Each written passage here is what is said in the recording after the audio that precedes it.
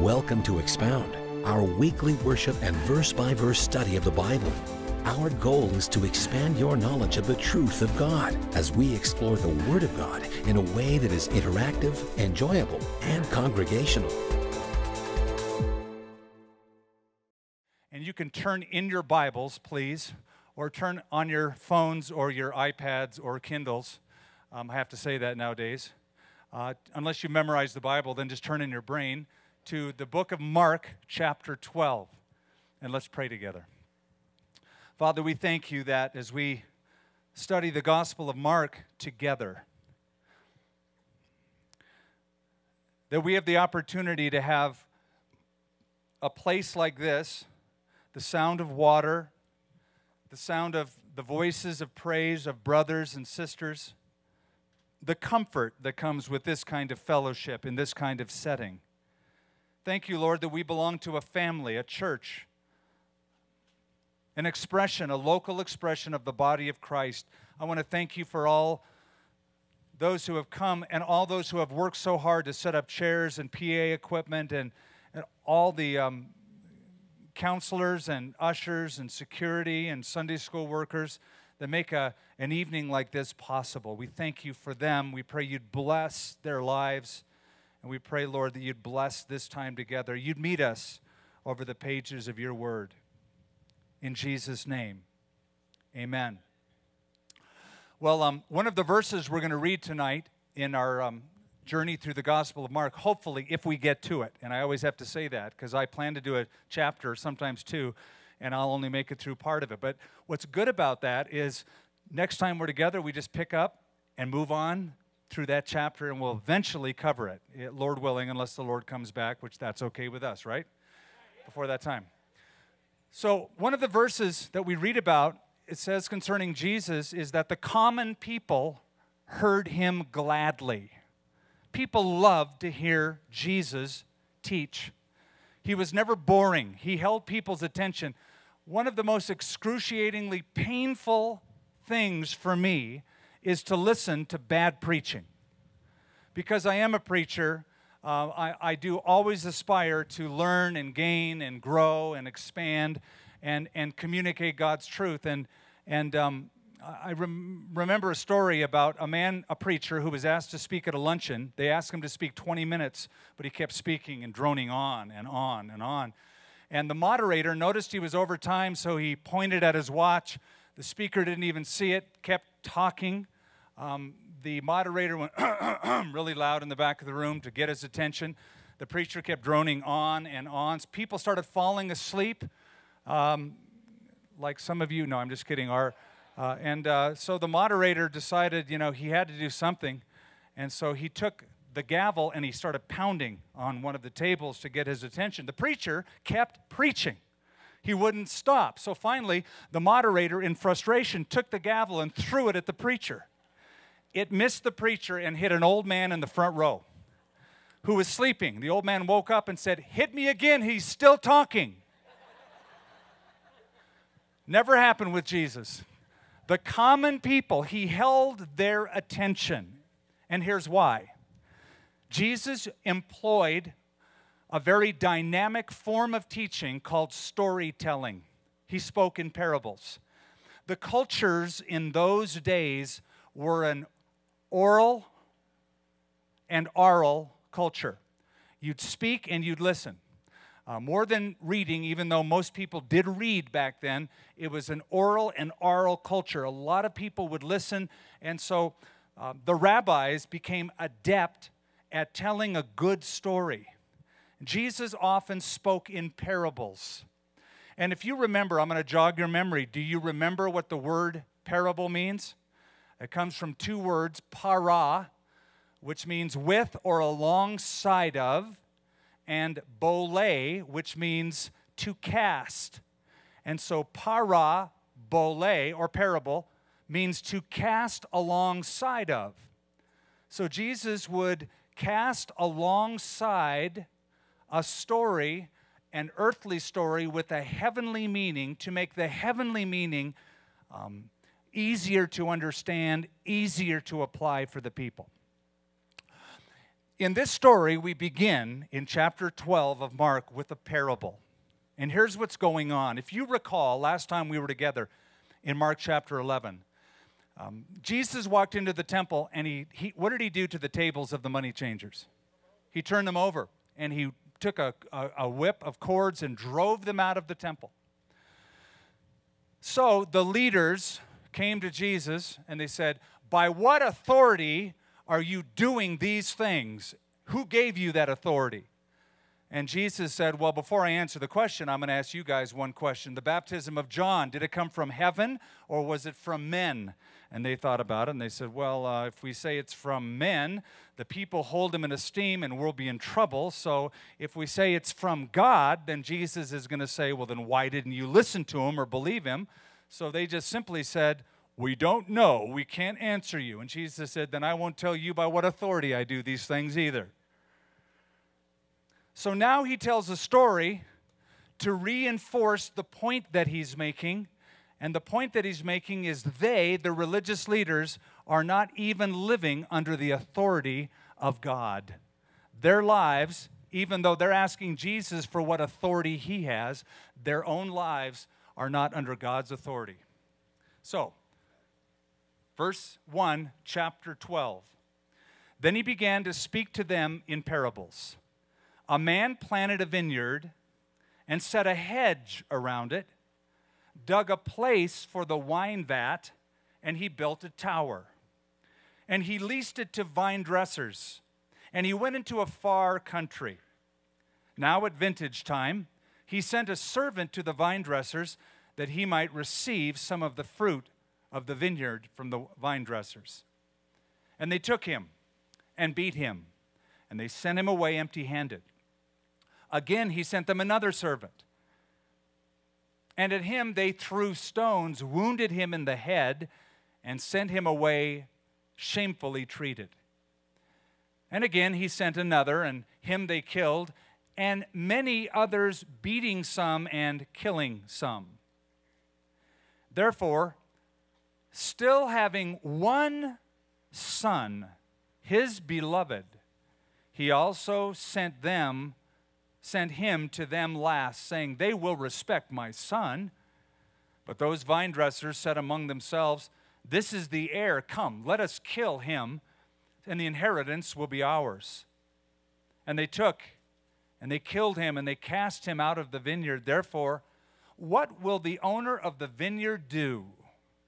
He will come and destroy the vine dressers and give the vineyard to others.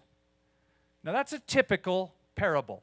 It's a typical rabbinical form of teaching. Give the story, ask a question, and allow the audience to draw their own conclusion. That's exactly the format that Jesus uses here. It's a parable of a vineyard for two reasons. Reason number one, everywhere they looked around Judea, there were vineyards. There are 7 fruits of the Holy Land. One of them is grapes. The backbone of their economy, in part, was the harvesting of grapes and the wine press from which they made wine. It was very, very important to them. So wherever they looked, you could see these terraced hillsides. Here we are in the amphitheater. It's a perfect illustration. You're sitting on a terrace. You have different levels that ascend. And in Israel, they would clear away the stones. They would build a stone fence around the property to keep animals out, to keep raiders out. And then they would, in terraced, they would plant the fields. They'd build a wine press and a wine vat to catch the juice of the wine. They would build a tower that, again, was a lookout post to protect the crop. So they were used to it. It was a common analogy. Number two, it was an analogy from their own Old Testament scriptures. Scriptures like Psalm 80, Isaiah chapter 5, Jeremiah chapter 2, that speak of the nation of Israel as a vineyard. Probably most of you knew that. And as you read this, it's pretty easy for us to figure out what is going on. It's not hard to interpret. The vineyard is the nation of Israel. the landowner is God. The servants are the prophets. The one and only Son, the beloved Son that comes, is Jesus Christ. It's pretty easy to figure this out. Now, it will be more helpful as I read to you Isaiah chapter 5, which was the chapter that was a primary reference that Jesus uses in this parable. Let me read a portion to you. This is Isaiah chapter 5. I'm beginning in verse 1. Now let me sing to my well-beloved a song of my beloved regarding his vineyard. My well-beloved has a vineyard on a very fruitful hill. He dug it up, cleared out its stones, planted it with the choicest vine, built a tower in its midst, also made a winepress in it. And so he expected it to bring forth good grapes, but it brought forth wild grapes.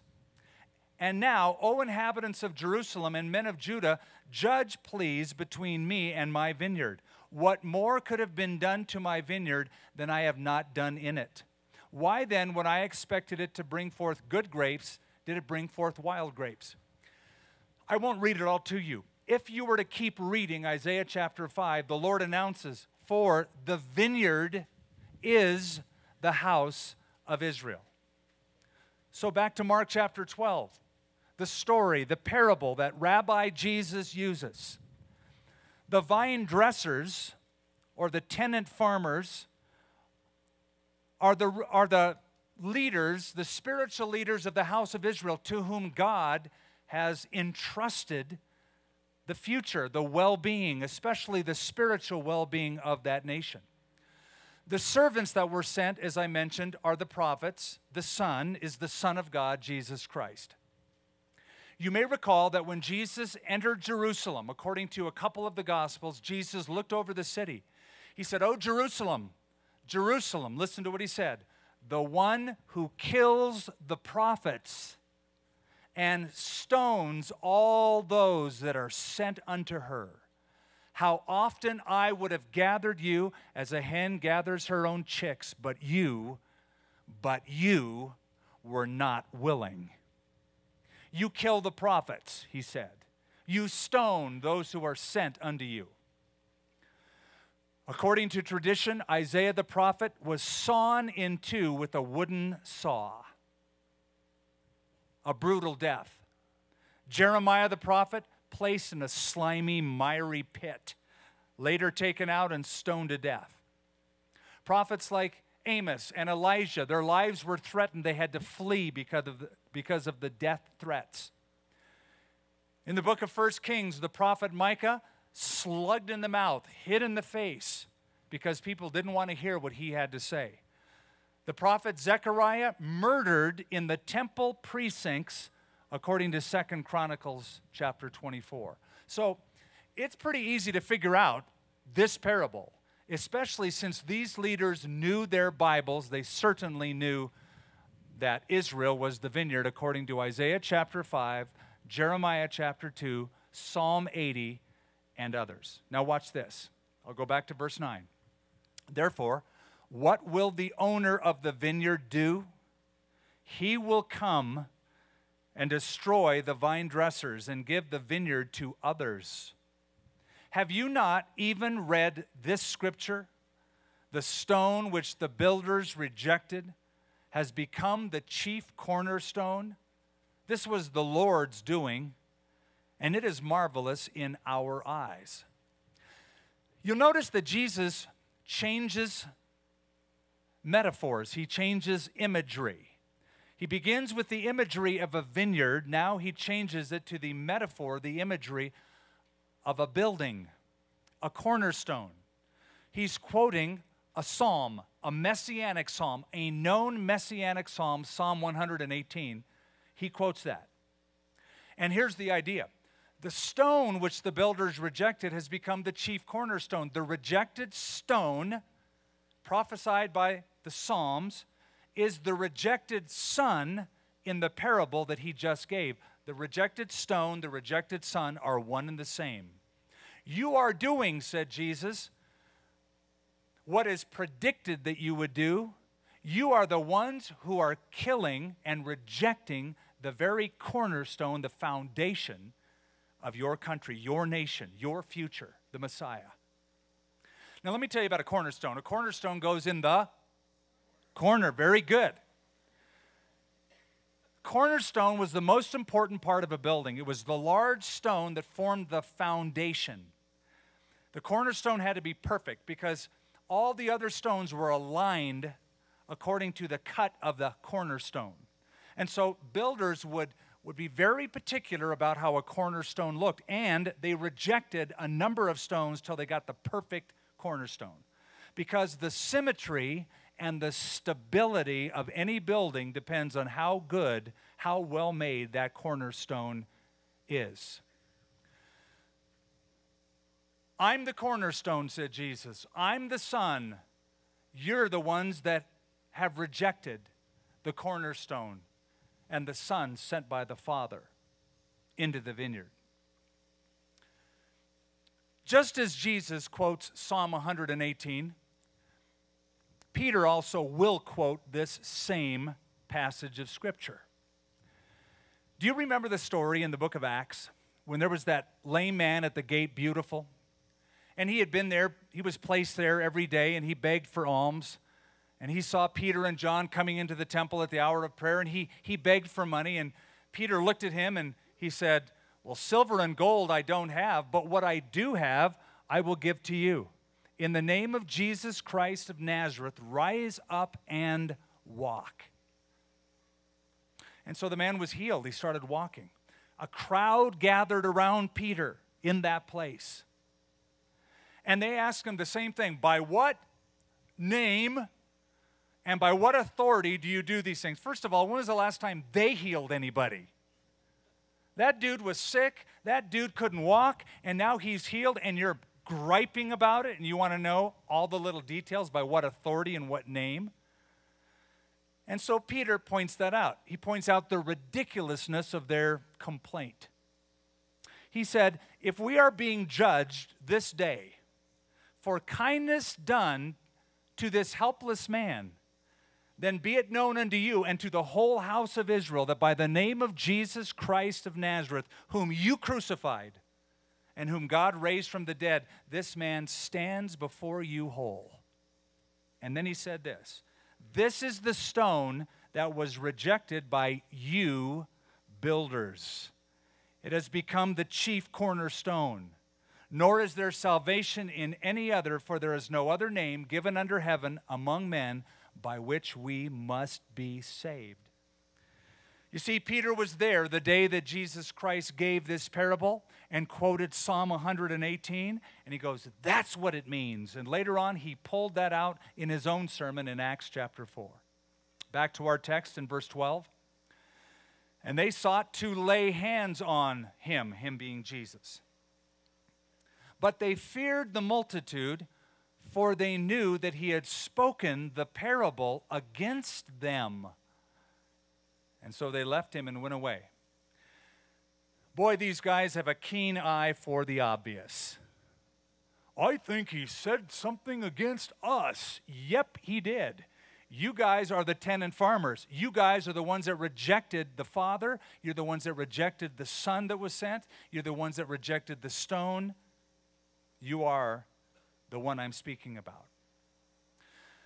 What this whole setup reminds me of is of a story that happened in the Old Testament, a true story with King David. King David committed adultery with Bathsheba, killed her husband Uriah the Hittite. And one day the prophet Nathan came into David's throne. David never told anyone, thought he could sort of get away with a lie. And Nathan said, David, there was a rich man who had many flocks and many herds. And there was a poor man who had one little lamb. Well, one day the rich man was having company coming in from out of town, and he needed to kill a lamb to make a meal. But instead of taking one animal from the many that he owned, he found the one single lamb that belonged to the poor man. By this time, it had become a family pet. I mean, they brought it to bed with them. They cuddled it. They pet it. You know, they named it Fido. I don't know. But that rich man had the audacity to take the poor man's little lamb and kill it and feed it to his friend for supper. When David heard that, he said, "That man must surely die." And then Nathan pointed his finger at him and said, "You're the man. You're the one I'm speaking about. You were the guy. You had many wives, and God has blessed you with many riches. And God has said He would have even given you more. And you took the wife of Uriah the Hittite, your soldier, your general, and you committed adultery with her. You took her to be your wife, and then you killed him. You're the man I'm speaking about," in parable form. He was busted with a parable. Jesus essentially says to them, "You are the men." Again, busted with the parable. They, the leaders, the rulers, the Pharisees, the Sadducees, the nation itself, because of these rulers, by and large rejected Jesus Christ. But listen carefully. They did not reject Jesus because of the lack of evidence. They rejected Jesus simply because they didn't want to receive Him. You know, I've discovered that's how people are. There's an abundance of evidence. Logical evidence, philosophical evidence, scientific evidence, evidence that points to God, evidence that points to creation, evidence that points to Jesus Christ, that is to me overwhelming. And I remember examining the evidence when I was in my early years of doubt doing medical training at a UCLA program in California. And I was about ready to give up the Christian faith until I found this evidence that blew me away. But I have found that you can give people all of the evidence possible, but if they're predisposed to reject Christ, they don't want to receive Him, they're not open, and usually there's reasons that they don't want to receive Him, and that's because they don't want to change their immoral lifestyle, and they're looking for some, "Well, I can't believe in that fairy tale stuff." It's all smoke and mirrors. There was plenty of evidence, but they were looking for a way to trap Jesus. Verse 13, "Then they sent to Him some of the Pharisees and the Herodians to catch Him in His words." There's an old saying, hostility makes the strangest bedfellows. We read here in the same sentence of Pharisees and Herodians. We know who the Pharisees are. They were the ritualists, they were the legalists, but who are the Herodians? The Herodians were the enemies of the Pharisees. Pharisees hated the Herodians because the Herodians were a politically inclined group that swore allegiance to the Roman dynasty of King Herod Antipas. They believed we should submit to Rome, submit to Herod for expediency's sake. We don't want to go against the grain. We don't want to get in trouble, so just go along and submit. Pharisees hated them. But here they conspire together. Why? Because they have something in common. They both hate Jesus and they want Him dead. And they have such a hatred for Him that they're willing to put their differences aside for the mutual cause of getting rid of Christ. So they come to Him to catch Him at His words, conspiring together. Verse 14, "And when they had come, they said to Him, 'Teacher,'" now listen to how they butter Him up. "'Teacher, we know that you are true,'" lie, "'and care about no one,'" that is, you don't care about people's prestige and power and position. "'For you do not regard the person of men, but you teach the way of God in truth. Is it lawful to pay taxes to Caesar or not?'" Now, as I mentioned, these guys were just liars. They approach Jesus with what I call the sandwich approach. They butter the bread on both sides. They butter Him up. "Oh, we know you're so wonderful and true, and you don't care about anybody's position or prestige or power or education or fashion," which is true. Jesus was not a respecter of persons. But they ask this question, "Is it lawful to pay taxes to Caesar or not?" In those days, taxation was a big issue. Well, hey, in these days, taxation is a big issue.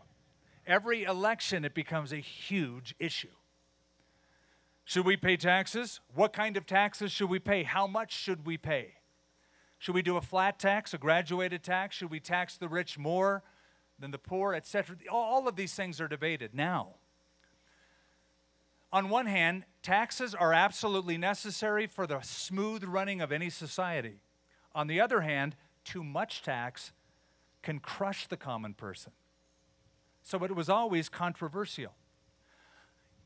You need to take taxes from people. In those days, there were Roman roads. Somebody had to pay for them. There were Roman aqueducts that brought water to cities. Somebody had to pay for that. There was the Pax Romana, the Roman peace, by stationing soldiers all over the world, enabling a safe passage from one city, one country, one village to another. Roman soldiers ensured the safe travel, ensured the peace. Somebody had to pay for that. Who pays for it? You pay for it. Government takes taxes from you. The rub was that as a Jewish citizen, when I'm paying my taxes, I'm paying for the very soldiers that are taking away my freedom and oppressing me. So I am, by my money, funding the oppression that I'm so opposed to. That's why some people believe you shouldn't pay any taxes at all. And I still find people, even Christians, who say, the Lord told me I don't need to pay any taxes. Now, we have a name for those people. We call them prisoners. Eventually, they get arrested and put in jail. But what this question was designed to do is to divide the crowd. If Jesus were to say, yes, you ought to pay taxes, that would alienate the common people. That might alienate the Pharisees. Well, they were already alienated. It would further alienate them. Now, if Jesus were to say, no, taxes are oppressive, don't pay any taxes, that's going to make the Herodians upset. It was designed to cause a division. They thinking, oh, we're so smart, we're going to ask them a question that's going to get them in trouble. Verse 15, shall we pay or shall we not pay? But he, knowing their hypocrisy, said to them, why do you test me? See, he knows what they're doing. He's exposing their motives. Bring me a denarius that I might see it. Now, a denarius is a small single coin. A denarius was equal to a day's wage for a Roman soldier or a day laborer. That was a denarius. It was a small silver coin. It was minted by the emperor. Only the emperor had the authority to mint gold or silver coins. On one side of a denarius was the image of Caesar. In this case, Caesar Tiberius. On the other side was an image of Caesar sitting on the throne with the robes of a priest. And the inscription on it said, Tiberius Caesar Augustus, son of the divine Augustus. So it had an image on it. What does the second commandment of the Jews say?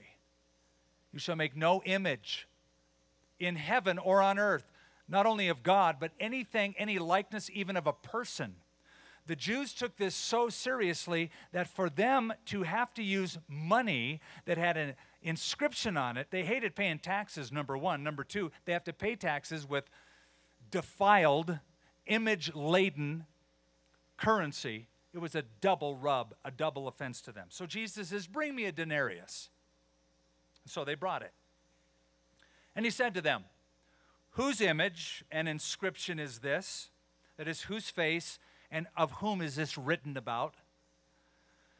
And they said to him, Caesar's. Jesus answered and said to them, render to Caesar the things that are Caesar's, and to God the things that are God's. And they marveled at him. There's two parts to that answer, folks. Mankind has a human obligation, number one. Mankind has a spiritual obligation, number two. Render to Caesar the things that are Caesar's. In other words, Jesus is saying, yes, it is right to give taxes to the one who's collecting them, in this case, Caesar Tiberius. It's his image on it. It's his inscription on it. This stuff, this money belongs to his domain. Absolutely render to Caesar the things that are Caesar's. Let me tell you what that means to you and I. We are citizens not only of heaven, which we are, but we're also citizens of the earth, of this state, of this city. And that means God wants us to pay taxes. Now, I'm waiting for the gavels to be flying. But that's Scripture, folks. You render to Caesar the things that are Caesar's. Paul the Apostle put it very clear in Romans 13. He said, "Let every soul be subject to governing authorities. For there is no authority except that which is appointed by God, and the authorities that exist have been ordained by God. Therefore, whoever resists the authorities is resisting the ordinances of God himself." He says, give honor. And for this reason, verse 6 of Romans 13, for this reason, he said, we also pay taxes. He says, you give honor to kings, you give honor to prime ministers.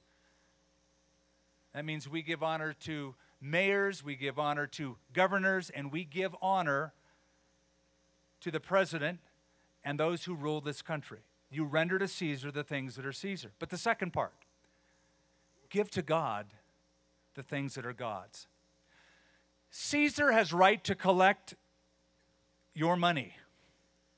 God has the right to collect your worship. He has the right to collect your allegiance. He has the right to collect your submission. Give to God the things that belong to God. As creator, as redeemer, as the giver of life, he's the one that we give all to. We worship him with heart, mind, soul, and strength. Yep, give your money to Caesar. Give your life to God. So those are the Pharisees and the Herodians, and they're just kind of going, wow. It says they marveled at him. Wow. That was like a great answer. Can't argue with that one. Then some of the Sadducees. So we have another group, Pharisees, Herodians, and now Sadducees, who say there is no resurrection, came to him and they asked him, saying, let me just remind you about the Sadducees. The word Sadducees is from the Hebrew word tzadakim, literally means the righteous ones. It is believed that the Sadducees first began with Zadok, the high priest at the time of David. They were in rule up until the time of the Maccabean revolt. And after 70 AD, after the temple was destroyed in Jerusalem, there were no more Sadducees. They just sort of fell off the face of the earth. But they were very much in charge. The Pharisees were the ritualists. The Sadducees were the rationalists. The Sadducees did not believe in the resurrection. The Sadducees did not believe in angels. They didn't believe in spirits. They didn't believe in miracles. And they did not believe in the Old Testament scriptures except for the first 5 books of Moses. That's all they believed in. They believed only the first 5 books of the Old Testament, the ones that Moses wrote, were inspired. They didn't believe in the others. And because they did not believe in the future resurrection, they put all of their stock in the here and now. They don't believe in a future, so it's all about now. That's why most of them were wealthy. It was all about making money. It was all about being wealthy in the temporary earthly realm because they had no hope for the future. So most of them were the aristocratic group. The Sadducees ran the temple enterprises. That's why when Jesus overturned the temple, it cut into their profits. They were the ones that were the most angry. So verse 19, teacher, they say, the Sadducees, teacher, Moses wrote, now they're quoting Moses because he's the only guy they believe in. Moses wrote to us that if a man's brother dies and leaves his wife behind and leaves no children, that his brother should take his wife and raise up offspring for his brother. Now there were 7 brothers. The first took a wife, and dying, he left no offspring. And the second took her, and he died. Nor did he leave any offspring. And the third, likewise. You get the picture? There's 7 brothers. The first guy dies, no kids. Second guy marries her, dies, no kids. Third one marries her, dies, no kids. So the 7 had her. All 7 guys married this chick. Had no children, and they all died. So by this time you're thinking, what is she putting in the green chili when she serves it to her husband? Because she's like killing off every one of them. Last of all, their little story goes, last of all, the woman dies also. Therefore, listen to this, therefore, in the resurrection, when they rise, whose wife will she be? For all 7 had her as wife. Now, you're thinking, I hope, resurrection, why would they mention a resurrection? They don't believe in a resurrection. That's exactly why they say what they said. They don't believe in a resurrection. They're trying to show how ridiculous the idea of a resurrection is because, look, if the dead rise up in the resurrection, since 7 men married this one chick, in the resurrection, when they all live again in the future, whose wife is she going to be? And they think they're so smart, they have them trapped. Jesus answered and said to them, are you not therefore mistaken? One of the other Gospels, Jesus said, you're ignorant, not knowing the Scripture nor the power of God. Now, I will tell you this. They are referring to a law in the book of Moses in Deuteronomy chapter 25 called the law of levirate marriage. Levirate marriage. And that's stated in Deuteronomy 25. It was to protect the widow. It was to protect the land and the name of that family so that if a husband dies and leaves no offspring and that wife is left, she has no claim on the land in future generations. And so a brother or a kinsman, a relative, could marry that lady, and then the family name is preserved, and the inheritance is passed on from generation to generation for that woman. It's to protect her, her offspring, and the family name.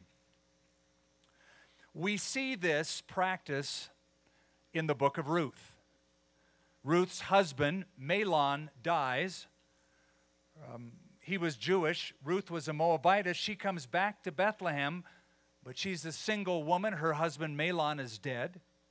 So Boaz marries her. He's the Goel. He's the kinsman redeemer.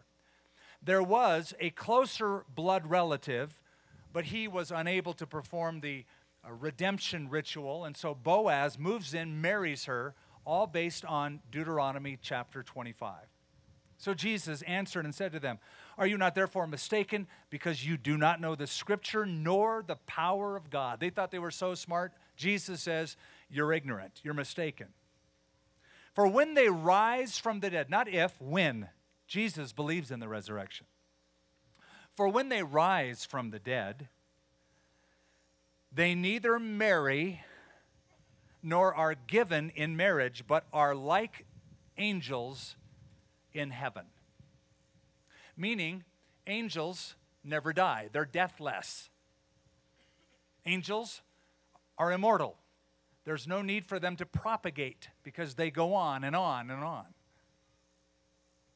But, Jesus said, concerning the dead, that they rise, have you not read in the book of Moses, in the burning bush passage, that's Exodus chapter 3, how God spoke to him saying, I am the God of Abraham, the God of Isaac, the God of Jacob.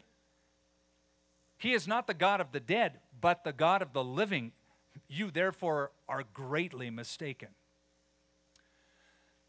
I once knew a gal who was so upset at these words of Jesus. Can you imagine being upset at something Jesus said? Well, actually, there's a lot of things that might upset us that Jesus said. But she just hated this passage of Scripture. And I remember talking to her about this, and she was just so irate. She was single. She wanted to be married, and she believed the Lord would come very, very soon. And she thought she wanted to get married before the Lord came. She wanted to have the earthly enjoyment of marriage.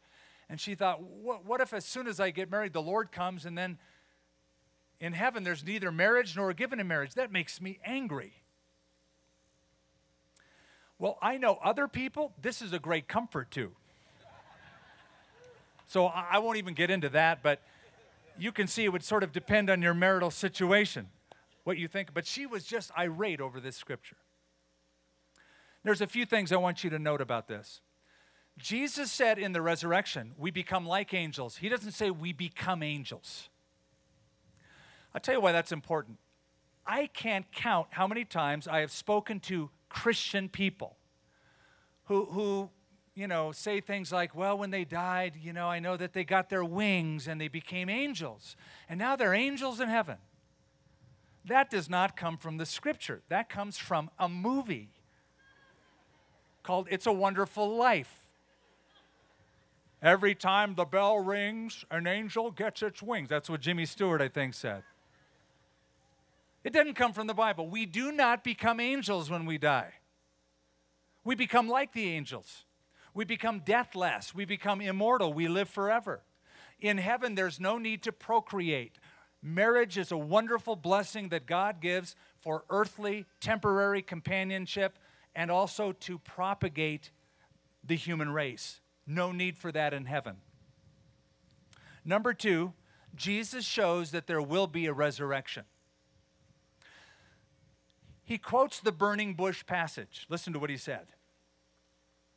How God spoke to him saying, now listen, I am the God of Abraham, Isaac, and Jacob.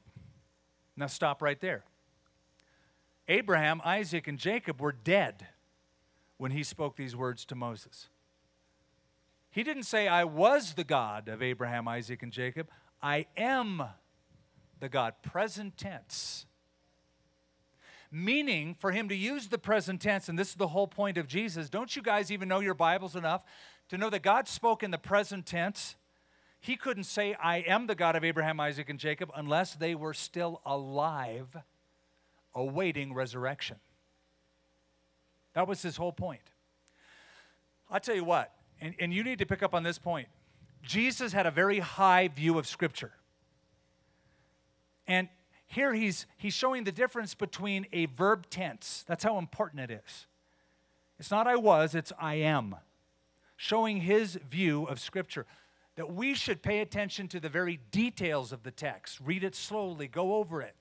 Look at the verbs, look at the verb tense, the direct object, the subject, etc. Then one of the scribes came, and having heard them reasoning together, perceiving that he had answered them well, asked, which is the first commandment of all? Now, can you see this chapter is just sort of riddled with confrontation? A couple ask him a question, somebody else asks him a question, somebody else. It's all confrontation. Which is the first commandment of all?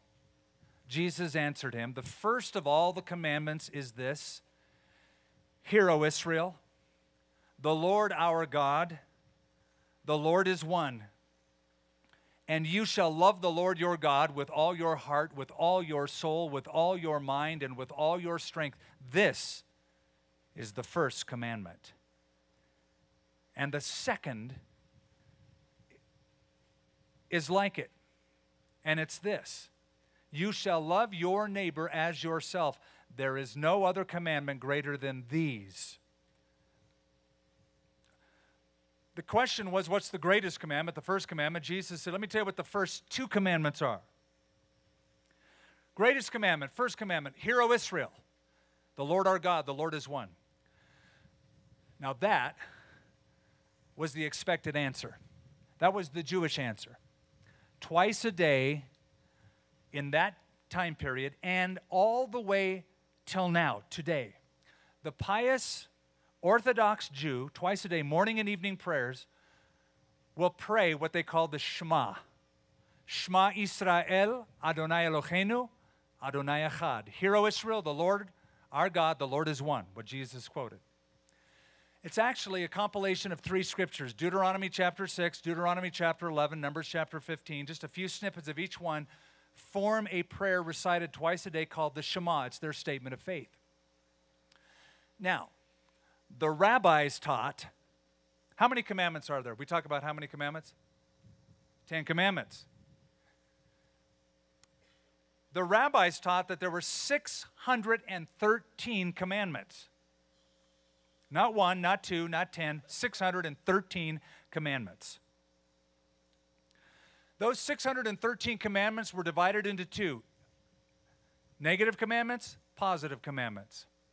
There were 248 positive commandments. There were 365 negative commandments. More don'ts than do's. The problem was, the issue was, the debate was, which ones were the heavy commandments, which ones were the lighter commandments? They divided them into two camps, the heavy and the light. The most crucial, the least crucial. And no two rabbis agreed on which were the most crucial or the least crucial. There was always a debate as to which were the greater or lesser commandments. Jesus gives the expected answer. Hear, O Israel, the Lord our God, the Lord is one. You will love the Lord your God with all of your heart, mind, soul, strength. That's the first commandment. That's the most important. But he doesn't stop. He goes, actually, there's the second commandment, and that is, you shall love your neighbor as yourself. There is no other commandment greater than these. So Jesus sums up all of the commandments, all of the Old Testament, into two simple commands. One word: love. Love God, love people. Love God, that's vertical. Love people, that's horizontal. By the way, did you know that's how the 10 Commandments are divided? The first 4 commandments of the 10 Commandments are about your relationship with God, loving God. The second 6 grouping of commandments, from commandment number 5 all the way to 10, are about loving your neighbor, loving each other. Love God, love people. But there's something else. Just want to refresh your memory. When it comes to the commandments of God, God doesn't just look at the outward, but he looks at the inward, right? He looks at the heart. He looks at the desires of the heart. So a person may say, I've never committed adultery in my life. Have you ever looked lustfully at a woman? Oh, well, I mean, I've never killed anybody. Have you ever said, oh, I hate that guy, could kill him. I'm going to run him off the road.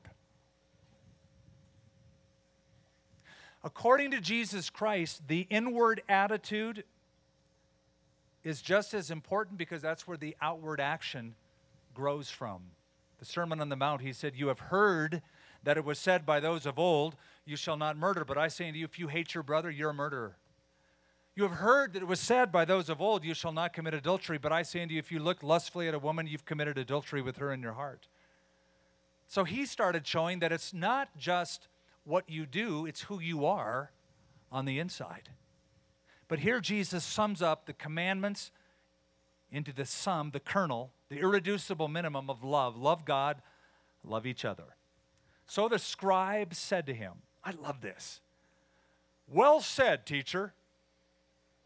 It's just sort of ironic that he's speaking to God. Good word, God. Yeah, I agree with that. Oh, good, thank you. Well said, teacher, you have spoken the truth. For there is one God, and there is no other but he. And to love him with all the heart, with all the understanding, with all the soul, with all the strength, and to love one's neighbor as oneself is more than all of the whole burnt offerings and the sacrifices. They're in the temple compound as this conversation is going on. Man, this guy, this scribe, whoever he is, understands that love is more important than ritual. That who you are is even more important than what you do, because what you do is determined by who you are. He gets that. And that's why Jesus says this. When Jesus saw that he answered wisely, he said, you are not far from the kingdom of God. But after that, no one dared to question him. Here's the scribe. According to Jesus, man, you're getting it.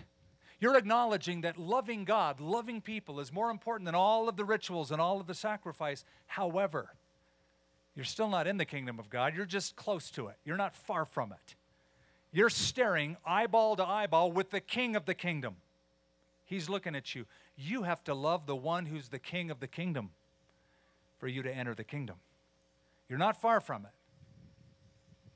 I'm here, the king of that kingdom. Then Jesus answered and said, while he taught in the temple, now this is Jesus speaking, how is it? He has a question for them. They've been peppering him with questions. Now he asked them a question.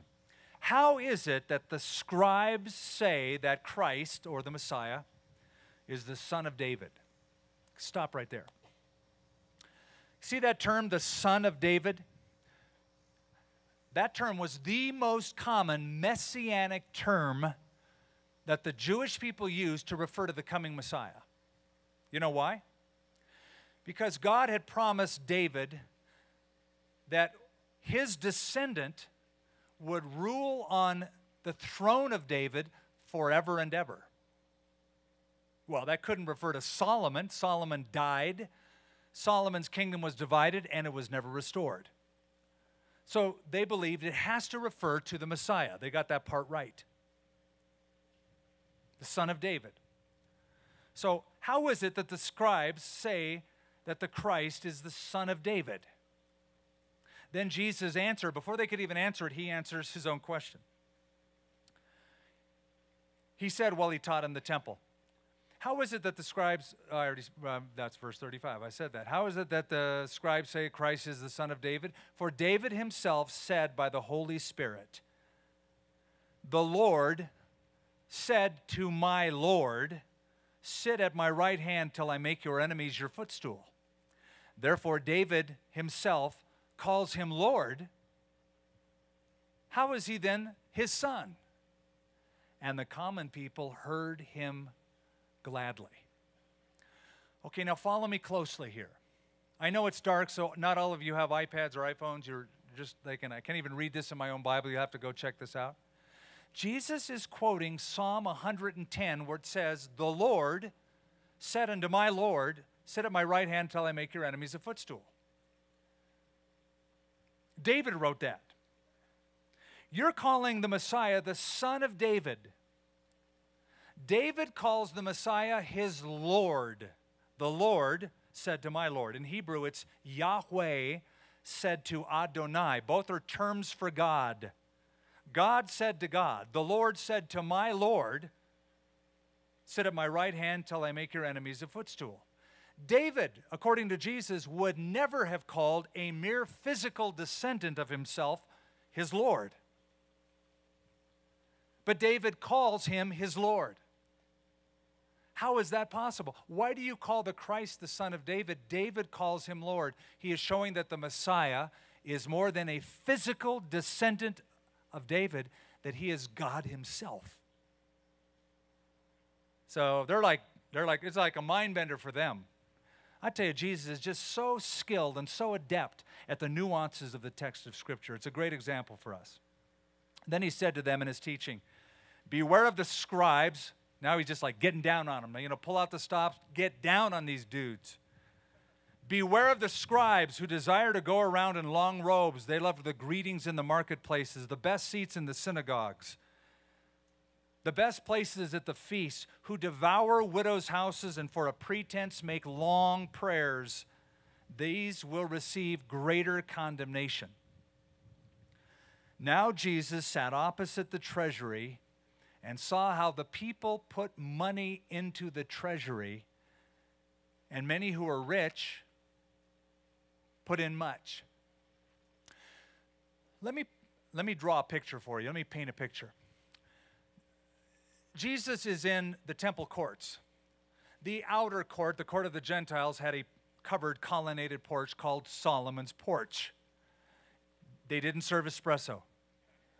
They didn't serve hamburgers on Wednesday night. Solomon's porch, we took the name from the Bible, was a gathering place for people of all nations. That's why we called our coffee shop that.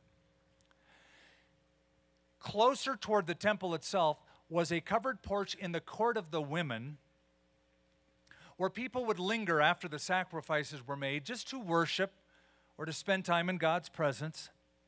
And there were a couple of chambers. One of the chambers was called the Chamber of the Silent. Around the Chamber of the Silent were 13, well, I would call them agape boxes. They were trumpet-shaped receptacles called shofarot in Hebrew, which means trumpets or shofars. It's the plural of shofar. Trumpet-shaped boxes where people would put money in. The Chamber of the Silent is where a person could give anonymously without fanfare, and where if you were poor, you could go get help, get financial help without being embarrassed. But there were people who loved to give with fanfare, and they loved to put their money in one of those 13 boxes and get lots of coins, so you'd hear the coins drop, one after another, after another, after another, and so people would go, wow, that guy's really generous. They did it for that effect. Jesus is watching different people give. Verse 42, then one poor widow came and threw in 2 mites, which make a quadrans. And we read this and we go, it doesn't help me. Mark was writing to a Roman audience. 2 mites are Hebrew currency. It's the smallest denomination in Jewish currency. A mite is about 1/8 of a cent. This woman put in about a 1/4 of a cent, 2 mites. So that the Roman audience could understand, he converts it into a Roman currency, calls it a quadrans. A quadrans was 1/64 of a denarius. Remember, a denarius is a day's wage for a Roman soldier or for a working class citizen, a day laborer. So the Roman citizen would go, 2 mites, what's that? Oh, I see. It makes a quadrans. I get it. So it was very little. And so he called his disciples and said to himself, and he said to them, assuredly I say to you that this poor widow has put in more than all those who have given into the treasury. For they all put in out of their abundance, but she out of her poverty put in all that she had, her whole livelihood. Hey, I just want to close by saying, did you know that the Bible has a lot to say about the Christian and his or her money? Did you know that more than half of the parables of Jesus have to do with our finances? Let me put this into perspective. 1 out of every 7 verses in the New Testament, it is reckoned, deals with the topic of money. The Scripture has 500 verses on prayer, less than 500 on the topic of faith, 2,000 on the topic of finances or money. Why is that? Well, Jesus said, where your treasure is, there will your heart be also. So as we close tonight, remember the words of Jesus. Render to Caesar the things that belong to Caesar, but give to God the things that belong to God. We don't own anything. We're stewards of everything. Only one life, 'twill soon be past. Only what's done for Christ will last. I encourage you to see all of the resources that you have as not your own, but you're a steward over them. And we all ask the Lord, how do you want me to further your kingdom, Lord? But here's how I really want to close, and we're going to close in a moment with a song. Really, you can't get out of rendering to Caesar the things that belong to Caesar. You can try, but they'll come and find you, and we'll be visiting you in prison. So you render to Caesar the things that are Caesar's. You're going to have to do that. But worship of God, giving your life to Christ, that's all voluntary. He'll never make you do that here. You will be forced to do it one day in eternity at Judgment Day. Every knee shall bow, every tongue shall confess. Everyone ultimately will one day confess that Jesus is Lord and offer praise and submission to Him. But for so many, it's going to be too late. Have you personally, voluntarily surrendered your life to God? Render to God the things that belong to God. He made you. And He made you for salvation. He made you to have a relationship with Himself. Have you allowed him the right that he deserves to control your life? Have you yet surrendered and asked Christ to take away your sin and give you everlasting life? If you haven't done that, I'm going to give you an opportunity to do that. And I can't see your hand, so I'm going to simply ask everyone to stand right now. And we're going to sing a final song, a closing song. And if you've never given your life to Christ, I'm calling you out. I'm calling you down to get up from where you're standing now. Get up out of your seat and just stand right up here. I'm going to lead you publicly in a prayer to receive Christ. This is going to be your night where you're giving God what's due to him and has been due him all along. You give him your life. So as we sing this song, you get up and come. If you've never done that, or if you've walked away from the Lord, you need to come back home and be forgiven. Doesn't matter what experiences you've had in the past or what church you've belonged to. If you're not walking and obeying Christ, I'm asking you to get up from where you're standing and stand right up here and recommit your life to Christ. Either way, you get up and come right now and stand right here, and we're going to pray publicly to receive Christ. Just come up and stand with me right here. I'll be waiting for you as you come. We sing, you come. You don't hesitate. You come right now. Come right up here. God bless you. I've been set free. My God, my Savior has ransomed me. And like a flood, his mercy reigns, unending love, amazing grace. A couple girls have walked forward. I just want you to know, guys, the girls led the procession tonight. The girls broke the ice tonight. Some of you men may think, I'm a little too cool for this. I'm a little too macho for this. One day you're going to face God in eternity. You really want that as your excuse forever?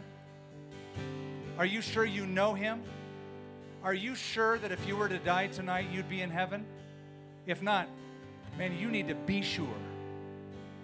If you're sitting back there by the cafe or way in the back over here by between the buildings or anywhere in this amphitheater, way off to the side, if you don't know Christ, if you're not sure, you get up and come. Come to forgiveness, come to life, come to light.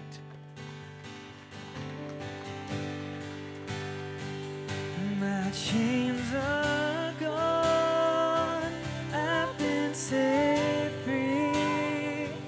My God, my Savior has ransomed me.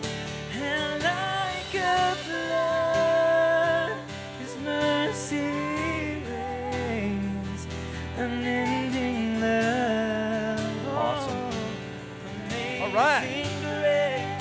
Yeah, give them a big hand. Come on up. Come on up, you guys. Still might be some more. Some of you people have heard this for a long time. You've seen a lot of altar calls.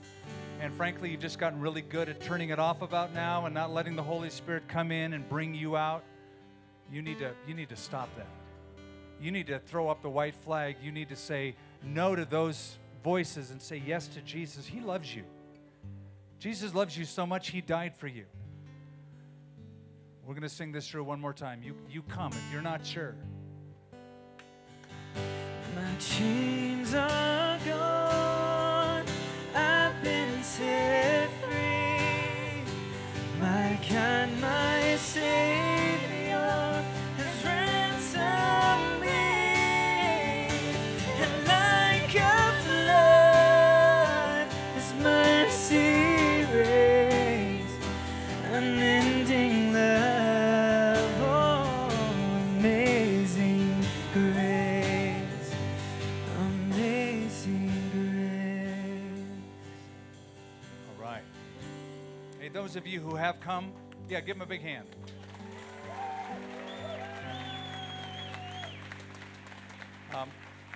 I want you to just hear it from me. We don't do this to embarrass anybody.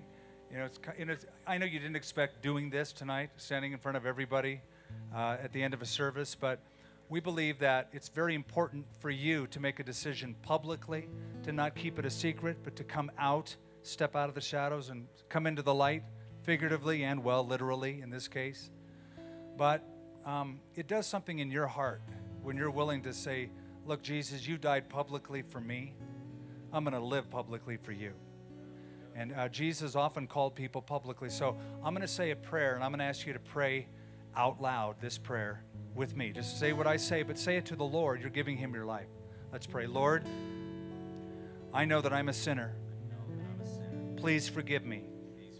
I believe in Jesus, that he died on a cross, that he shed his blood for me, and that he rose from the dead. I turn from my sin. I leave it behind me. I turn to you as my Savior. I want to live for you as my Lord. In Jesus' name, amen. Come on, give a big hand for what the Lord did.